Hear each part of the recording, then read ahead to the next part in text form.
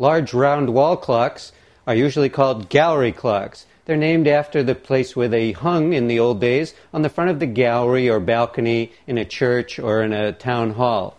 What we're looking at here is a Willard gallery clock. This is a beautiful gilded case, early 1800s gallery clock. You probably won't find one of these to collect, but it's good to know about them.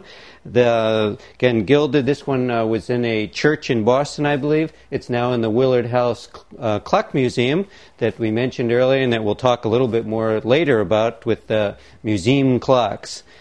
There are many of these gallery clocks, even large reproduction ones now, that look as if they came from some old place in France, perhaps, but they have little battery movements on the back. But people find them quite attractive and useful for decorating. So you'll see modern gallery clocks too that don't have to cost very much. Other fun ones. This happens to be an electric one, large electric wall clock. You'll see it's from the Postal Telegraph Company that was in business in the early 1920s. This one is even illuminated. You see the lights inside, and you see the kind of high-style deco styling of these vanes on the side here.